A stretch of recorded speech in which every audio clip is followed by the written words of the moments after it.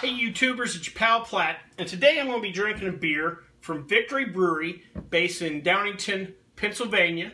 The brewery was started by two friends back in 1996, and it was a brew pub built into an old Petrich Farm factory. This particular beer we're drinking today is their Golden Monkey Belgian style triple. If you know much about Belgian beers, they have doubles, triples, and quadruples, and each one being progressively higher gravity or higher in alcohol content. This specific one's a triple, and it comes in at 9.5 ABV. You probably notice on top that it has a cork and the classic kind of champagne cork stopper, and you would open it the same way. Also, this beer is bottle conditioned. If you've seen any of my previous videos about home brewing and bottling beer, this is done just like we do at home. There's a little bit of yeast inside. Unlike the big factory beers where they're forced carbonated, there's a little bit of sugar and a little bit of yeast added to the bottom. Now, why that's important for us drinking is when you decant it or pour it out, you want to remember there's going to be a little yeast on the bottom, so you don't want to pour it all the way out. Leave a little bit. And if you're an advanced home brewer, you will know how to harvest that yeast, and you could save it and use it for a beer of your own, or if you wanted to make a Belgian triple style like this one, it's a great way to get yeast. Maybe on a later episode I might show you how to do that. But today we're going to drink some beer. So let's try this one. Do the twist 6 times like you would for champagne. Alright, be careful.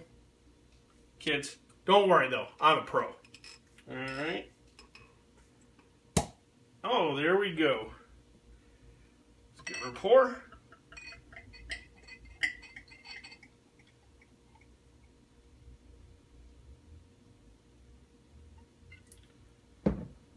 Alright, now you see we got a nice golden, light copper color. For beer that's 9.5% alcohol, you'd expect something bigger, maybe darker. But it's a nice golden color. Let's give her a try. Oh, that's nice. Plenty of malt. Obviously at 9.5% alcohol, you're going to have plenty of malt. Plenty of sweet maltiness. A little bit of the classic Belgian funkiness. If you remember me talking about Saisons, the Belgians, their ales tend to be a little funky, a little different. You get a little bit of that.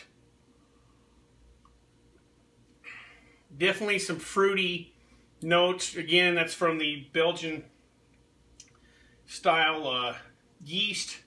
One thing you probably noticed is I didn't get much of a head on it, and that happens sometimes in these bottle conditioned beers. So don't be shocked if you had 2 or 3 of these and one was a little more carbonated than the other. Again, they're not doing it in bulk like you see in the breweries.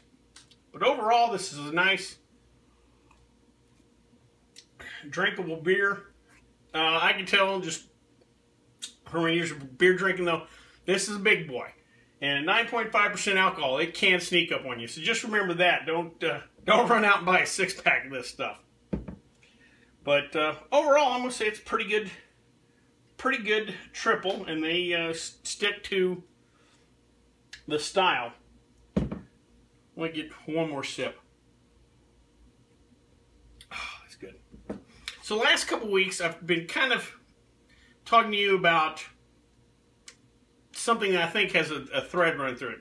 You know, I talked about the microbrew, macrobrew bottle, or the difference between bartenders and mixologists.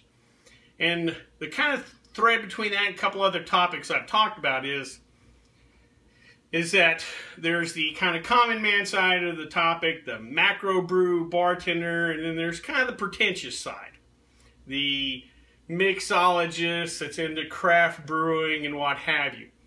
And I've always spoke that I'm in favor for pushing boundaries. The only way you get better, make better beers, better cocktails, is to push boundaries. But unfortunately what's happened is a certain element has taken over my business, the bartending, brewing, alcohol business, and it's the hipsters. The damn hipsters are killing this business.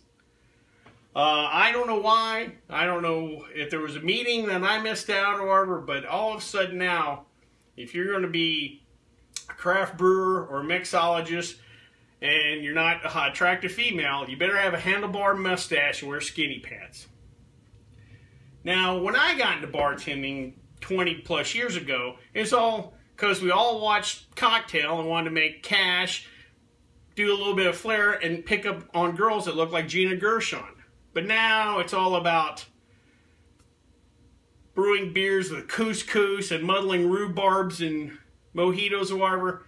And I just have one plea. All you hipsters, go away. Just go away. Leave my little world alone. We're all happy, making cash, having fun, doing Grand Marnier shots after work. But now it's out of control with the pompousness, and everybody's got to wear these skinny suits when you bartend, and it's out of control. And I don't know why they, like I said, they picked our little world to come into, whether or not going into the other culinary arts, or maybe they should just stick to doing Elvis Costello cover bands or something. But they've unfortunately taken over our world. Maybe I'm just getting old and contrary.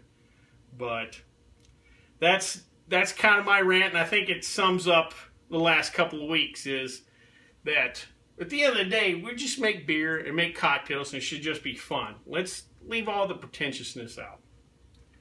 Well, thanks for listening. I hope you liked this episode. If you did, please share. If you have any comments, and again, you can always tell me I'm wrong, because there's a good chance I am. Well, until next time, bottoms up.